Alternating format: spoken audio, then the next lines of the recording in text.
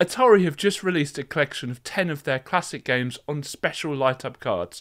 The games will work on the Atari 2600.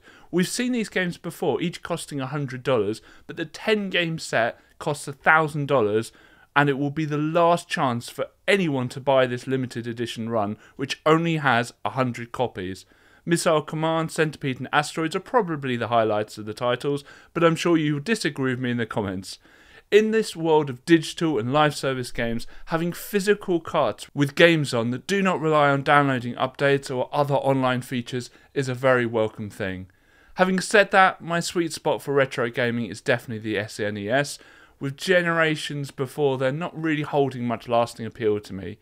It is hoped that other companies may join Atari's lead. This could show a company is respecting their history, and physical cards for some key gaming anniversaries would be very well received by fans. We've decided to re-release Zelda: A Link to the Past with all the classic artwork intact. Fantastic! Is the manual still included? No.